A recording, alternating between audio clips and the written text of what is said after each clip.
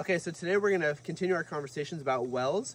You've seen some of my previous videos about how a well is constructed. And again, here's your well casing.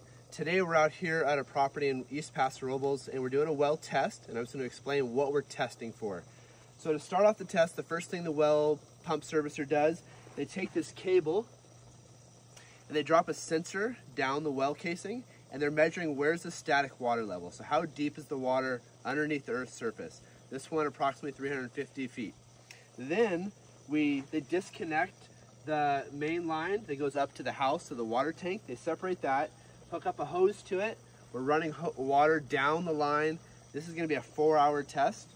And then they measure the volume of water in gallons per minute of what this well is producing. Right now we're approximately 8 gallons a minute. And then for the first hour of the well test, every 5 minutes, they're dropping down this cable with a sensor and they're seeing what's the drawdown. Again, this is going to be a 4-hour test. So after 4 hours, they'll say, the well started in this case and say 323 feet deep, and maybe after 4 hours it might get to 400.